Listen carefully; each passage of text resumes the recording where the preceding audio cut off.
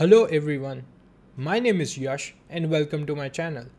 In this video, I'm going to be discussing everything you need to know about JavaScript promises. Many programmers struggle understanding promises, but don't worry, I'm going to make it really simple and easy to understand for you. Before we get started, let me brief you on promises. Promises are used to handle asynchronous operations in JavaScript.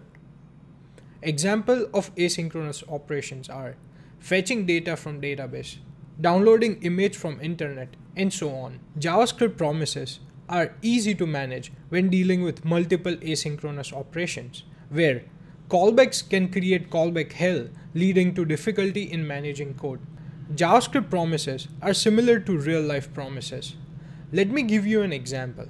When Amazon promises to deliver your package in 2 days, they have made you a commitment to deliver on time. If they are able to deliver on time in order to fulfill their commitment, then we can safely say that their promise was fulfilled. In JavaScript promises, this scenario is called resolve. Similarly, if they fail to deliver, we can say that they failed to keep their promise. In JavaScript promise, this scenario is called reject. Let's start by looking at promise syntax. So first I will go ahead and create a constant, let's say user, and say new promise. This requires function as a parameter, so I will do this, and function in itself requires two parameters. First is resolve, another is reject, and this. If you are confused by this arrow syntax, just check out my video where I cover arrow function, because it is extremely straightforward and it's easier to write function in this manner. After you are done checking it out, let's move along. So three things need to happen here. First, do something, right? Perform some operation. Did the operation succeed? So success scenario. And then we have a failure scenario. Same thing, right? So let's do something. For user, let's imitate fetching user from database. So we'll say user fetched from DB. And here we can say false. For now, let's just say false. And we will check here, right, whether we successfully fetched the user or not. So if user was successfully fetched from database, we will resolve. And here you can pass in anything. For now, let's just have a success message. Else, if it fails, we will reject. And here we will say failure. Let's try to use this promise, right? So we'll do user dot then, once again arrow function and message, and we can do this and just log it out, and we can say message and catch, same thing, error, and we'll just log it out.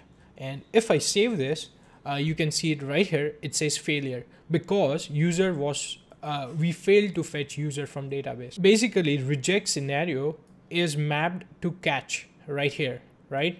So if I say here, let's do this here, we can say catch and comma, you can see it says catch failure, right?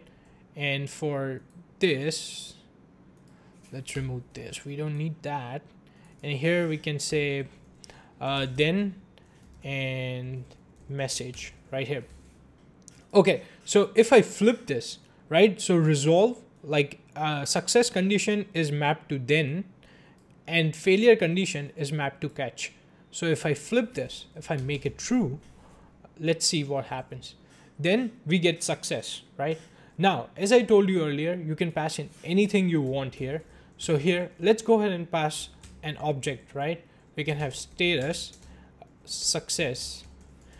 Then as we were able to fetch the user from the database, it will have ID, let's say user1, and let's say we get user's name as well.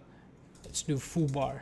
Okay, and if I save this right now, you will get all this stuff right here. So this is how you use promises. Once again, then is mapped to success scenario, which means resolve, and catch is mapped to failure scenario, which means reject in promise. Now let's take a look at an example where callbacks are used and migrate them to use promises.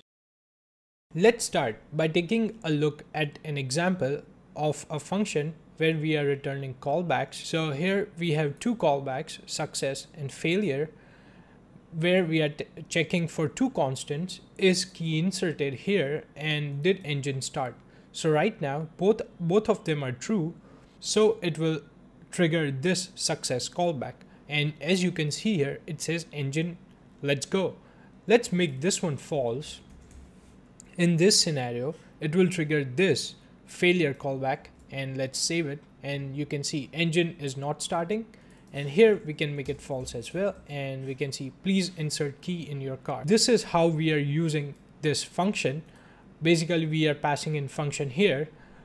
And so this is our success right here, and failure is right here.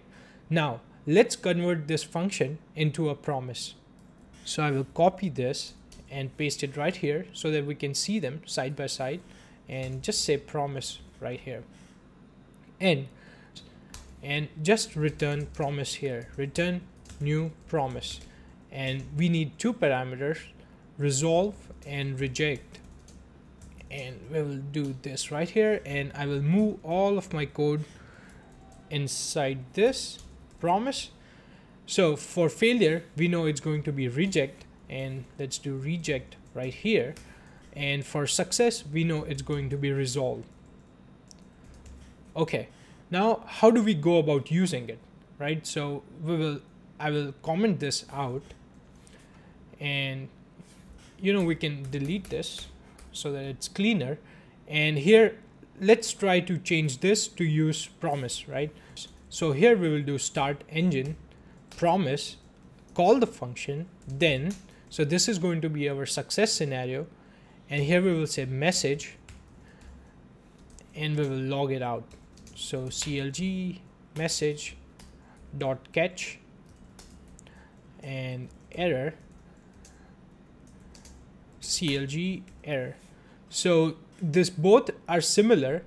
This is using promise, and let's save it and see if it works. I will remove this. Let's just comment it out. And when we save it, wow, it says please insert key in your car. If we make this true, it says engine is not starting. This is still our reject scenario. And if I make this true as well, this is our success scenario using promises.